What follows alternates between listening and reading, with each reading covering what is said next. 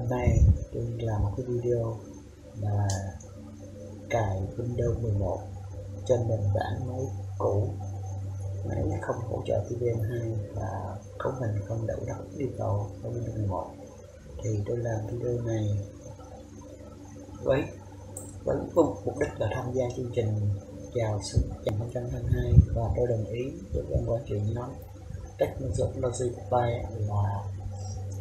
toàn quyền sử dụng video này và tôi không có thiếu hại gì hết. Rồi bây giờ đã bắt đầu nhé. Thì cái máy của tôi á là cái máy Lenovo G400, hay còn gọi cho nó đây là 20235.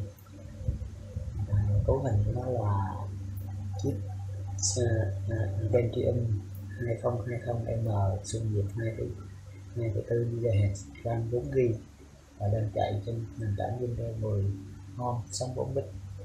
Thì bây giờ tôi sẽ cài Windows 11 lên cho nó. Hay bây giờ tôi phải vào xem cấu hình của nó thôi.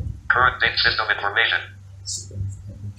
Current date time Friday, January 14th, 2020. Computer name desktop OKJ5PV. Operating system Windows 10 Home 64-bit 10.0. Build 19043. Đây là phiên bản Windows. Computer operating system Windows 10 Home 64-bit 10.0. Build 19043. Language English. Regional setting English. System manufacturer Lenovo. System model 20235. 20235 2025. BIOS 78CN 24WW V2.02. Đây phiên bản BIOS 2.0 FPU 2.0. Processor Intel ARM Pentium ARM CPU 2020 M2.40 GHz 2 CPUs 2.4 GHz. CPU Pentium 2020M xung diệt 2.4 GHz. Memory 4096 MB RAM. Đó, memory 4096 MB, tức là 4GB. Page file 1200. Okay. Thì bây giờ tôi cài bằng cách đó là tôi sẽ sử dụng cái chiêu mà người ta gọi là trộn lông chó phụng. Tôi tải hai cái bản ISO, Desktop list. một cái bản ISO Win 10, phiên bản nào cũng được, phiên bản mới nhất là phiên bản hiện tại tôi tải là 22, và một phiên bản Windows 11 tải trên trang chủ của Microsoft. Thì cái này các bạn tự nghiên cứu và tải hiện tại thì khá lâu. Thì cứ vào trang chủ Microsoft nghiên cứu các trình dụ và tải này.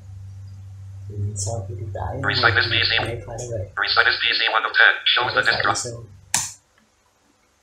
This PC with items view list documents 3 of 9 with picture 6 video set devices Windows data D Windows data D items view Pinto picture studio 5 soft 4 of 6 để trong soft holiday date created 11 web internet tools office 3 plan mem source win 5 of 7 items view list win PEI win 720 win 8.13 of 7 tooltip Windows ISO downloader R7 of Windows 11 ISO 6 of 7 type this image file size 4. Windows 11.ISO Win 1020 H2 ISO 5 of 7 type this image file size Win 10 20H2.ISO. Thì bây giờ tôi sẽ giải nén hai cái file này ra. Win 10 4 of 7 Win 1020 H2 ISO 5 of 7 type. Đây, tôi giải nén cái file Win 10 20H2 trước. Context menu mount. Work share scan with my share. Open with add to R add to Win 10 Congo press extract files. A extract your X. Extract to Win 1020 H2E. Đây, extract to Win 10 Source win window. Items view list. Win 1020 H2 ISO 5 of 7. Extracted from Win 1020 H2 ISO dialog. Extracted BCD 25817 F76 846 F11 MP58 F1C6 F6571 E600. Đợi quá trình 30%, 40%, 50%, 61%, thì cái bước tải về 71%, thì bạn tự 81%, 91%, 49%, 8%, 62%, 52%, 12%, 34%, 78%. mình tải về nó khá lâu, phiên bản khá mạnh. Cái file Win 10 thì nó hai phiên bản, dạng nó hơi lâu. 30%, phiên bản 32 và 64. tôi xin nói thêm là cái 60%. bên trên M2020M là nó được hết hệ thứ hai và niên đại nó là năm 2013. 70%. Hiện thì nó cũng có hai chuẩn UEFI và latency. Hiện tại bên người tôi đang chạy trên một dạng bên chuẩn 91%, 80%. UEFI. Thành ra thôi cái cài bên 11 trên cái nền này cứ khoảng không phải định dạng lại rồi chuyển sang latency. Nói chung Win 11 vẫn cài được chỉnh chuẩn latency với độ cứng định dạng MDR. Tôi cũng đã làm thử trong cái máy 23%, 4%, 41%, 74%, 5%, 20%, 35%, source window, items view list, Win 10, 20H2 ISO 6 of 8. Phương pháp này luôn. Rồi, người ta giải nhánh xong cái file Win F2. Windows 11 ISO 7 of 8. Type. This Win 10, 20H2 ISO, Windows 11 ISO. Type. Win 10, Windows 11 ISO 7 of 8. Bây giờ tôi sẽ giải nén tiếp cái file Windows 11.ISO. Windows 11 ISO 7 of 8. Context with mount. Burn description scan with share. Open with open add to win compress and compress extract files. Extract to Windows 11e. Extract to Windows 11. Source win. Extracted from Windows 11 ISO dialog. Extracted Memphis text 0 o'clock 00 compression ratio processed. Background button hold B 99%, 40%, 100%, 7%, flip 10%. Thì 11%, cái máy 91%, Intel đưa con 38%, 89%. WinPE. Thì bữa nay tôi thử cài trên nền tảng là Win xong, tức là cài trong môi trường Windows 10 hiện hành luôn, không phải sử dụng WinPE. 21%. Nó có cài được không? Window items view list. Windows 11 ISO 8. Xong, đã giải nén xong hai cái file ISO đấy. Windows 11 ISO 8 of 9. Type. This image file size 4.16 GB. Windows 11 ISO 8 of 9. Win P. Win 7 2018 2 of 9. Win 8. Win 10 4 of 9. Win 10 20H2 5 of 9. Đây. Sau khi giải nén thì tôi có hai thư mục là Win 10, Win 10 20H2. Win 10 20H2 list item focus selected 5 of 9. Windows 11 6 of 9. Và Windows 11. Đó. Date created. Bây giờ là tôi sẽ vào cái thư mục Windows 10 20H2. Win 10 20H2 5 of 9.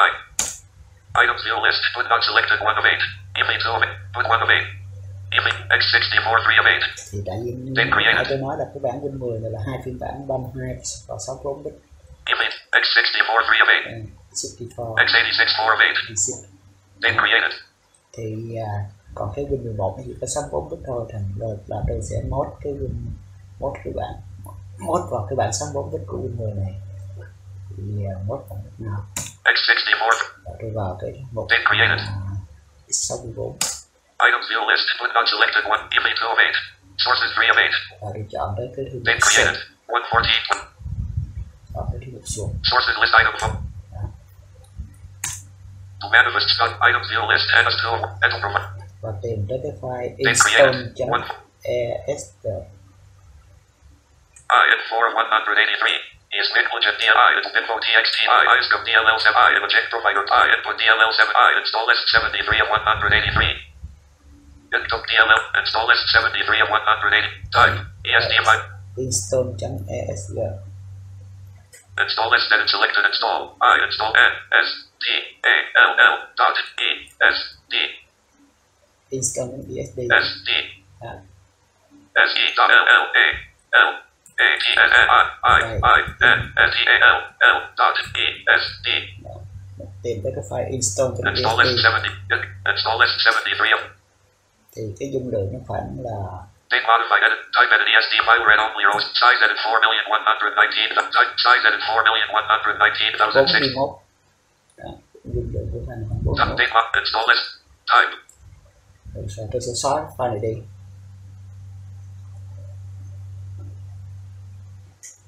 Delete file dialog. Are you sure you want? Home button, yes button, hold Y. Cái delete cái file đi. Yes. Sources window, items view 0 complete, deleting one item from sources 0 complete, grouping, pause the upper sources window, items view list, input DLL not selected 73 of 100, blank ID, input DLL 7, input DLL 70. Rồi File description. Sau đó thì trở lại cái thư mục Windows 11. Items view list, sources 3 of 8. Items view list, x64. Items view list, Win 10 20 H2 5 of 9. Windows 11 6 of 9. Date created. Từ đến cái thư mục Windows 11 đã được giải nén từ file install ra đó. Items view list, Win not selected 1 of 8. Thì cái bản Windows 11 nó chỉ có một phiên bản 64 bit thôi, thành nó không có hai cái thư mục là x64 và x86 như cái bản Windows 10 kia. Image 2 of 8. Win 1 of sources 3 of 8. Thì tôi cũng tìm cái thư mục Date created. Sources 3 of 8. Date. Sources list item focus select. Items view list highest not ns3 as providers 4 of. Và tôi tìm cái file install.wim install.wim đó. I edit 7 of 200. I invade of 200. Is negligent I exclusion I info ti is gov dll I imagine di eject provider I input dll I install s83 of 200. Input dll84 install s83 of 2 input dll82 of 200 install input dll blank id 80 input dll84 of 200. File description. Microsoft iSCSI target server upgrade compliance check company. Microsoft Corporation file version 10.0.2200.1 date created 1/4.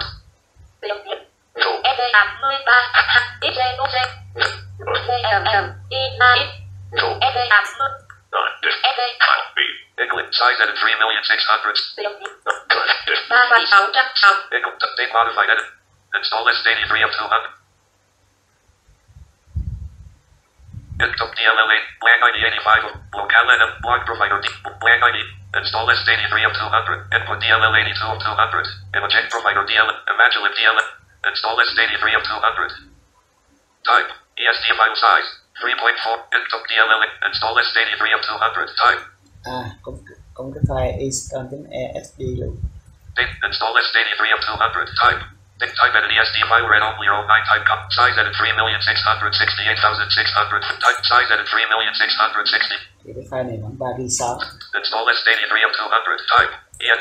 Rồi sau đó tôi copy hay là cất cũng được. Copy đi.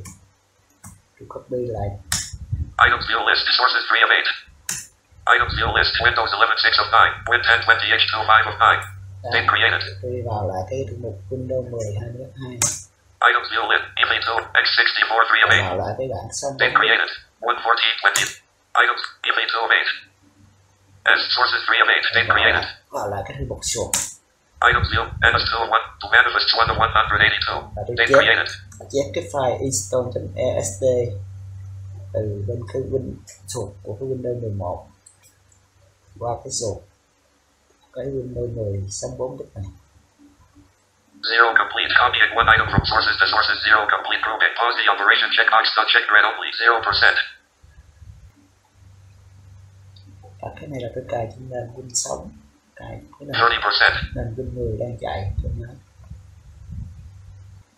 100 sources window items view list install list 73 of 183.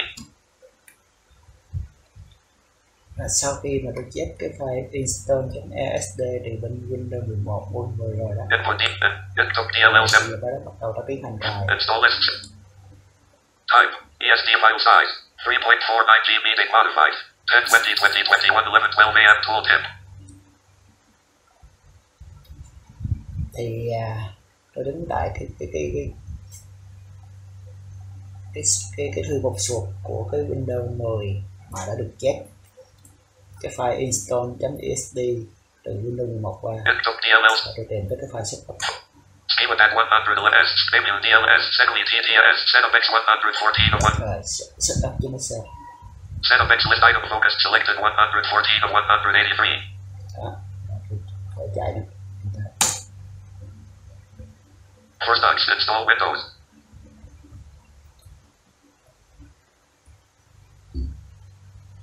Windows setup, dynamic update, welcome page dialog, get important updates for Windows setup. Go online to install updates now. Recommended. Get the latest updates, such as no thanks without go online. Thì nó sẽ hiện lên cái cửa sổ là Go online to install updates now. Go online to install update now. và No thanks without these updates. Windows might not install proper. mình chọn cái nút phía dưới là no thanks. Go on no thanks without these updates. Windows. No thanks without Go on no thanks without these updates. Windows might not install properly and your computer might be more vulnerable to security threats. But although mình chọn cái nút thứ hai là no thanks, không update. Product key dialog activate Windows if this is the first time you're installing Windows on this PC or you're installing a different edition. You need Hiện đến cái bảng product key thì mình không có key next. Privacy statement, but I don't have a product key, but hold I on. don't have a product key. Space pressed. Image selection dialog description. Windows 11 Home. Select the operating system you want to install list. Windows 11 Home. Đó, thì nó sẽ lên đến một cái cửa sổ cho mình chọn phiên bản. Thì cái máy này là ngày xưa là nó chạy Windows 8. Ngày xưa nó chạy Windows 8 Home có bản quyền, thành ra là tôi sẽ chọn cái bản Windows 11 Home single language để nó lấy được cái key bản quyền luôn, khỏi phải thuốc lại. Windows 11 Home Ed. Architect Windows 11 Home single language. Architecture. x64. Date modified. 9/13/2021 3 of 7. Windows 11 Home single language x64 tức là bản Windows Home single language 64 bit. Windows 11 Home single language. Architecture. x64. Date modified. 9/13/2021 3 of 7. Như nãy giờ các bạn thấy là nó không có đòi hỏi là không có báo cái lỗi là cấu hình không đủ, đúng không? Chứ nếu mà chúng ta cài từ cái bản Windows 11 gốc thì ngay từ cái bước I don't have product key là nó sẽ hiện được cái bản là cấu hình nếu không có đủ tiêu chuẩn. Bây giờ ta chọn những cái bản này Windows 11 Home single language.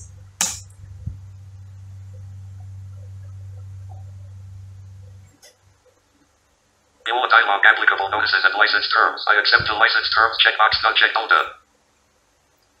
Đó, cái bản này check vô cái set. Space checked. Rồi. Next button hold in. Rồi, next tiếp tục rồi. Install type dialog with type of installation do you want? Upgrade. Install with. Ở đây thì là các bước cài Win thông thường rồi. Custom. Upgrade. Install with. Hai dạng cài upgrade hoặc là custom. Install Windows only. But tôi sẽ chọn custom. Upgrade custom. Install Windows only. But Custom là nó sẽ cài một cái Win mới lên ổ đĩa cứng này và những cái gì phụ thuộc về Windows cũ nó sẽ đưa về cái folder Windows.on. Upgrade custom. Install Windows only. Advanced. 72% drive selection dialog. Where do you want to install Windows? To make changes. Đến đây thì nó cho cái dẫn tới cái bảng mà chọn ổ đĩa để mà cài. Thì như lúc trước là tôi cài trên nền tảng WinPE thì tới cái bước này là tôi sẽ tìm hiện tại trong máy tôi có hai ổ đĩa, một cái ổ đĩa SSD 60GB là để cài Win và một cái ổ đĩa cứng cơ HDD 250GB là để chứa dữ liệu. Drive 0 partition 4 total. Drive 0 partition 3 Windows C. Drive 0 partition 2 total size. Drive 0 partition 1. Drive 0 thì cái ổ đĩa SSD 60GB cài Win thì cài với chuẩn UEFI với định dạng GPT, thành ra là nó đưa ra nó tạo rất là nhiều phân vùng. Drive 0 partition 1 E total size 100.0 M. Đó, phân vùng EFI. Drive 0 partition 2 total size 16.0 MB free space 6. Đó. Thì nó phải nhớ. Đó. Thì cái ODC tôi đã đặt tên nó là Windows. Drive 0 partition 3 Windows C total size 55. Nó thuộc partition tree. Drive 0 partition 3 Windows C total size 55.3 GB free space 25.4 GB. Hey. Đó, tổng dung lượng nó là 55GB và còn trống là 25.4GB. Đó. Thì bây giờ tôi sẽ chọn cài Windows lên cái partition này. Thì nếu như mà cài trên nền WinPE á là tôi sẽ xóa hết các partition của cái ổ đĩa cài Win, của cái cứng SSD cài Win này thì xóa sạch hết thì nó khi để nó tạo lại mới thì nó ổn định hơn. Nhưng mà tại cái này là tôi đang cài trên cái nền tảng Win 10 ở tại nền tảng Windows sống, nên là tôi không thể format như là delete không dùng được. Drive 0 partition 4 total size 499. Bốn phần dùng của cái ổ đĩa cứng cài Win. Drive 1 partition 1 data D total. Tới đây là nó là try one và xin one là ra xuống nước rồi đã đến cái ổ HDD rồi. Drive zip, drive one partition. Đây ổ HDD thì chỉ có một phần vùng thôi, tại vì đây là ổ chứa dữ liệu thôi. Bây giờ tôi chọn lại cài Win trên ổ C. Drive 0 partition 4 total size 490. Drive 0 partition 3 Windows C total size 55.3 GB free space 21. Drive 0 partition 3 Windows C tổng dung lượng là 55 GB và còn trống là 25,4 GB. Đó thì bắt đầu tôi đọc tới nghe kỹ lại nha. Drive 0 partition 3 Windows C total size 55.3 GB free space 25.4 GB. Name Drive 0 partition 3. Rồi tôi tắt xuống cái nút S. Refresh button hold R. Load driver button next button hold N. S. Windows setup dialog cancel button.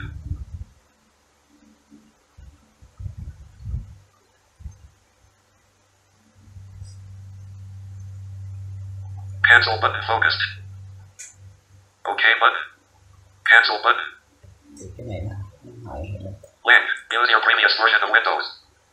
Windows old. You'll use your previous version of Windows. Link. Use your previous version of Windows. Link. Use your previous version of Windows. Windows old. You'll installation. These files if the partition you've chosen contain Windows setup. If the partition you've chosen contains files from a previous Windows installation, these files and folders will be moved to a folder name. Đó, nó sẽ hiện được cái bản thông báo là đưa tất cả những cái Windows cũ vào cái thư mục là Windows.on. Windows old. You'll be able to access Windows old, but you won't be able to. Đó. OK button. Thì nó có hai nút. Cancel button. OK button. Tôi chọn OK. Space. Windows setup progress dialog installing Windows. Your computer will restart several times. This might take a while. Copying Windows files. Đó, nó bắt đầu tiến hành cài Win. Thì trong quá trình nó cài xong rồi nó sẽ khởi động máy lại. 0%. Với phương pháp này có thể cài sống trên nền tảng Windows đang chạy. Copying Windows files 74. Lúc trước thì tôi làm trên cái máy kia là cái máy desktop, máy PC, máy bàn thì là cấu thành đó là Intel Dual Core quạt Win 6.7 em cũng 4 đi luôn. Men thì men chipset G41 nhưng mà vì cái men nó bệnh quá thành ra là mỗi lần mình khởi động lại là nó bị lỗi phần cứng ngậm điện nên là phải tắt máy để 15 phút sau mới mở lên. Copying Windows files 92. Thôi, máy đó tôi cho đi đồng nát rồi. Tôi cũng làm thành công cái phương pháp cài này trên cái máy đó, thì máy đó là chuẩn legacy định dạng ổ cứng MDR. Vẫn giao được, hy vọng thành công. Thì tới đây là tới bước cài Win này là con làm đây. Bước là nó đang Getting files ready for installation 13. Finish dialog restarting in 10 seconds. Restart now button hold R 1%, 11%, 21%, 31%, 41%, 51%, 61%, 71%, 81%, 91%. Và khi restart lại nó sẽ không còn cái NVDA để mà nó đọc màn hình nữa.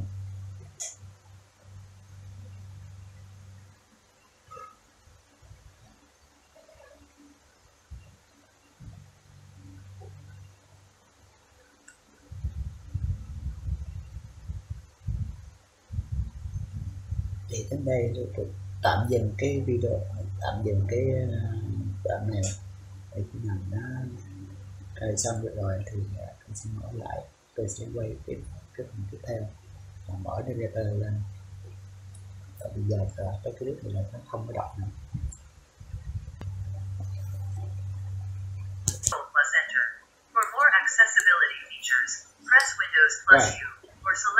Tới cái bước này rồi, tới bước này thì bây giờ mình mở narrator lên.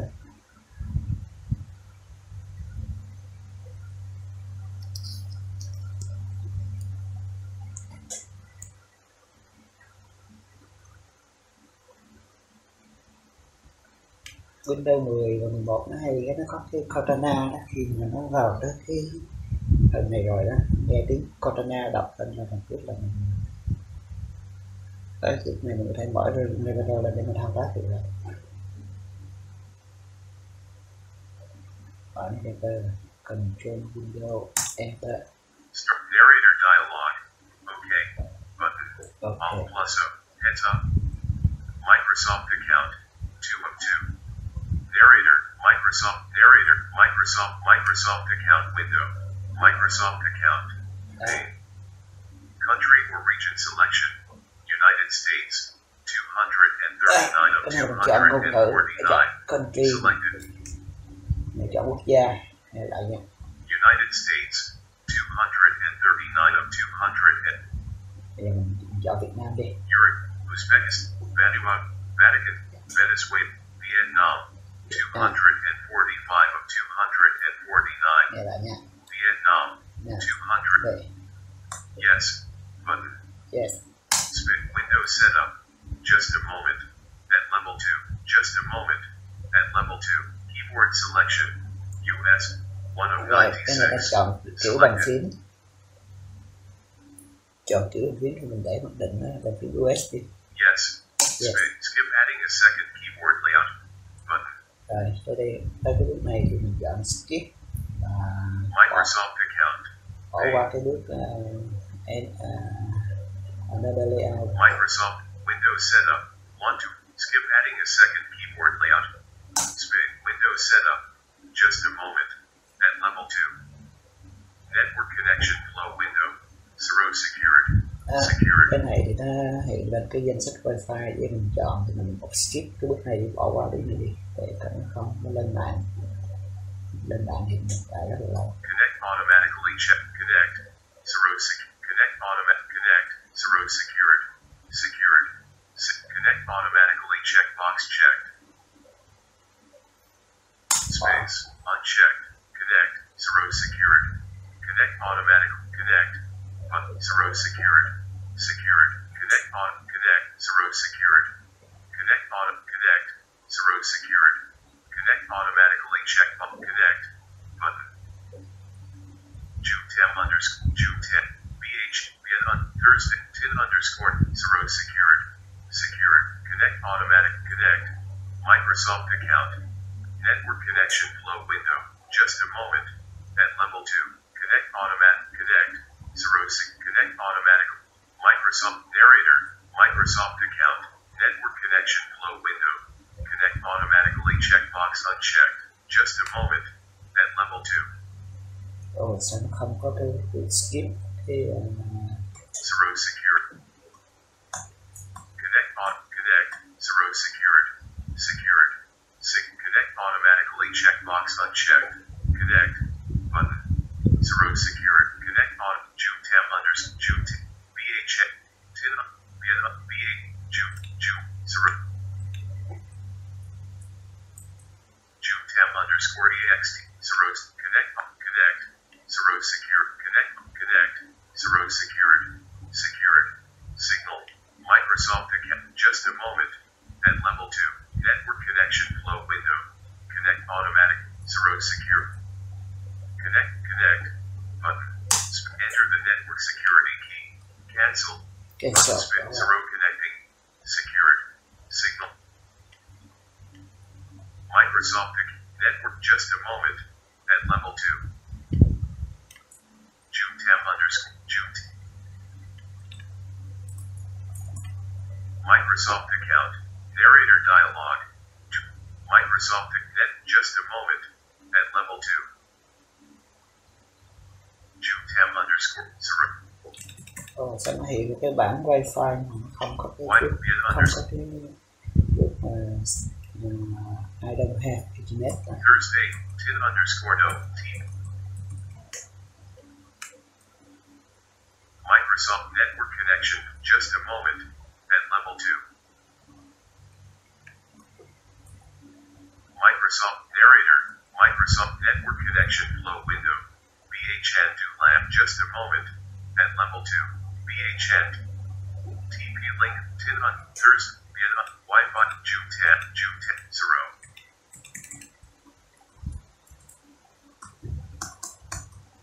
June 10 0 secured June Wi-Fi Thursday 10 TP BHN do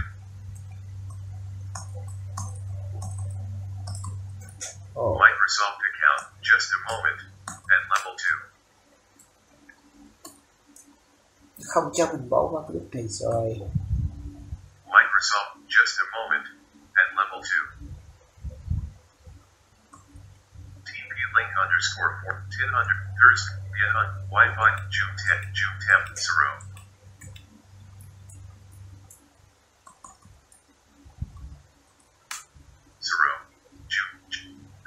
Thursday, 1, Wi-Fi, June 10 underscore ext, secured, connect automatically, checkbox checked, connect, June 10 underscore, connect automatically, checkbox checked.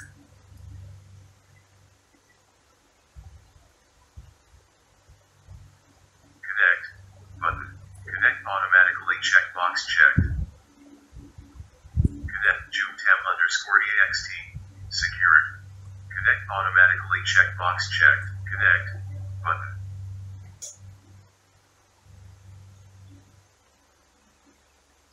June 10 underscore ext, secured. Signal 4 out of 4 bar. Connect automatic, connect. June 10 connect automatically, checkbox checked. Connect, button. Enter the network security key. Cancel, June 10 enter the net, cancel, spin, June 10 0.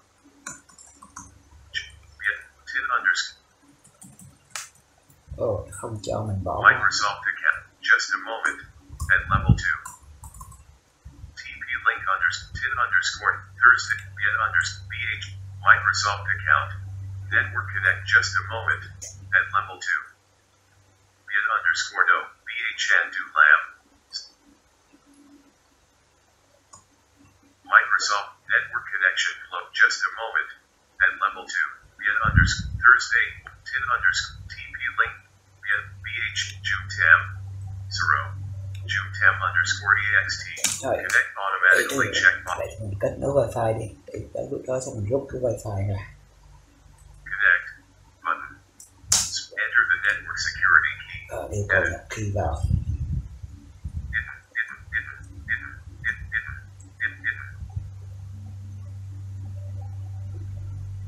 Next. Cancel button. June 10 underscore ext connected. Secured. Secured. Signal 4 out of 4 bars.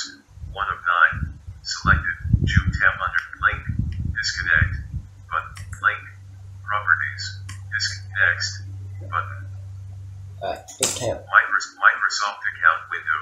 Checking for updates. At level 2. Checking for accessibility. Microsoft volume. Button. Checking for updates. Accessibility volume, checking for updates. At level 2. Đó cái bước này thì nó là check update, thì để đưa ra tôi rút cái cục wifi ra, chúng đừng check lâu lắm.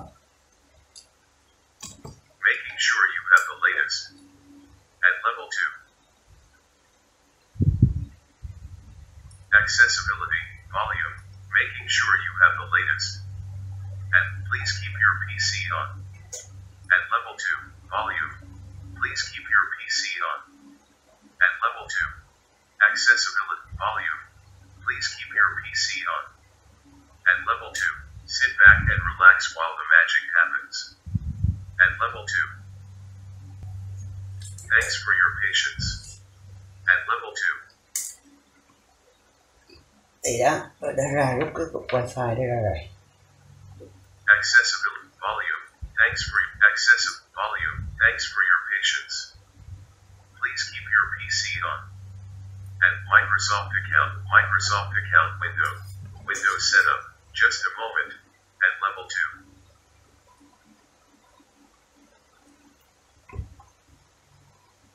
Sit back and relax while the magic happens. At level 2. In your way. At level 2. Almost there. Just finishing up this step. At level 2.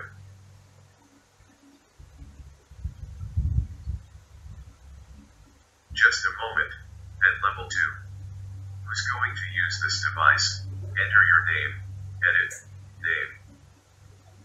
Này, nó yêu cầu mình nhập cái tên user vô. Thì tôi nhập Lenovo đi.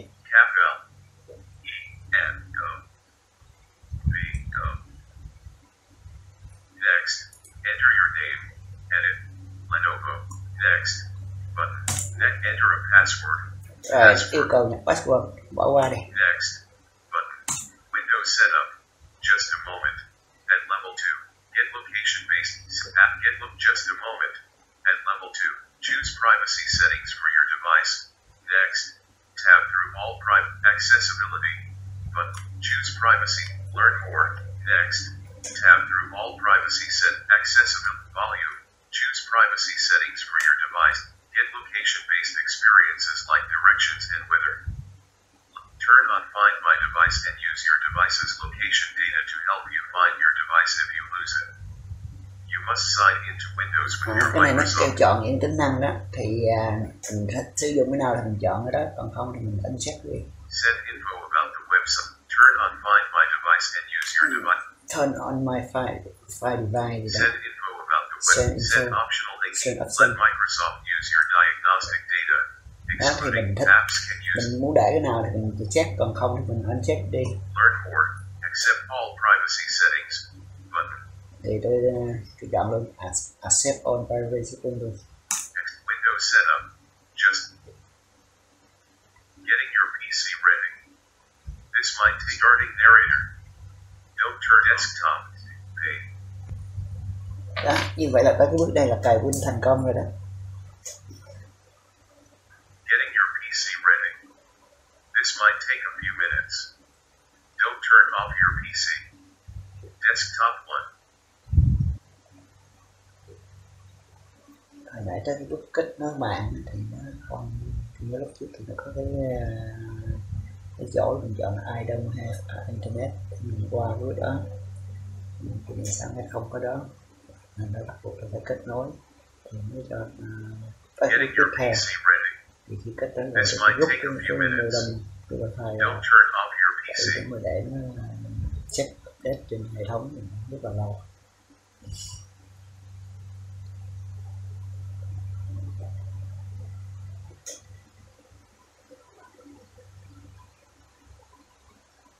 Start window.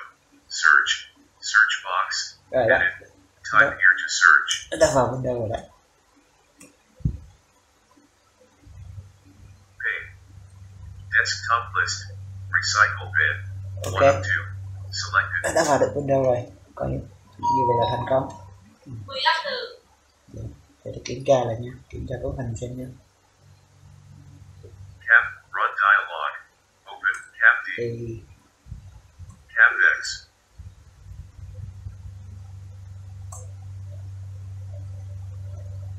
Caps lock off. Cap D. thì X. D. On A. G. Text. The X diagnostic tool dialog. Yes. Button. yes, Narrator dialog. OK. Button. Alt plus O. Heads up. The X diagnostic tool dialog. Check for WHQ. Check for WHQL digital. Check for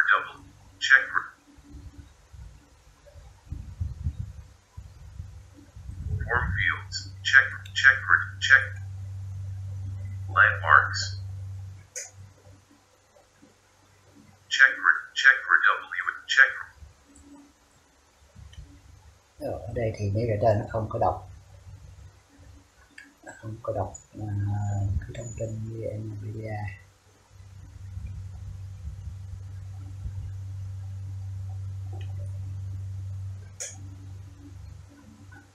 Tab 1. System tab help. Next page. Save all information. Button. Sau đó mình save cái information lại được. Space. Save as dialog. File name. DX diagram. Combo edit. Collapsed. Alt plus N.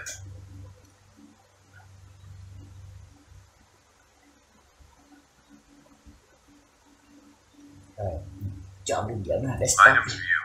Enter table items. Navigation pane. Network. This PC. OneDrive. This PC. This OneDrive. Videos. Music. Pictures. Document. Download. Desktop. And 1 of 6. Chọn desktop này. Space. type, hide, save, button, DX diagnostic tool dialog, save all information, button, desk, mic, recycle bin, Microsoft Edge, DX diagram. Đây, cái file thông tin hệ thống của bạn tôi save là đây, save là đây. DX diagram. Time of machine name. Time of this report, January 14, 2020. Machine name, desktop S6PM GGG. Đây, tên máy đây. Machine ID, C150. Operating system, Windows 11 Home Single Language 64-bit, 10.0. Build Windows 11. 2020. Đây lại nè. Operating system, Windows 11 Home Single Language 64-bit, 10.0. Home Single Language 64-bit. Language, English, regional Ngôn ngữ setting, tiếng Anh. system manufacturer, Lenovo. Hệ thống, đây, máy Lenovo và tôi nói đây. System model, 20,235. Model là 20235. BIOS, 78CN24WW, V2.02. Phiên bản Type, BIOS. processor, Đây, Intel, CPU. ARC, Pentium, ARC, CPU 2020M at 2.40 GHz. CPU. Memory, Memory. 4096 megabytes RAM. Đó. 4096 MB. Available OS memory, 3009. Ok, như vậy là rồi đó. Cài thành công Win 11 lên một cái máy đời cũ Lenovo G400 với mã model là 20235 với cấu hình là trên M2020,速nhiệt 2,4 GHz, RAM 4GB, ổ cứng 2 ổ, một ổ SD 60GB và một ổ SSD 250GB. Đó. Thì máy này là niên đại là năm 2013, nó không có đủ điều kiện cấu hình để mà chạy Windows 11 và nó không có TVM 2.0, nên là nếu mà cài Windows 11 theo cái cách thông thường thì sẽ không cài được. Tôi đã dùng phương pháp mà người ta gọi trộn lông cháo phùng đó, là dùng cái ruột của Windows 11 chép qua cái vỏ của Windows 10 đó, rồi lấy cái bản Windows 10 để cài. Thì bây giờ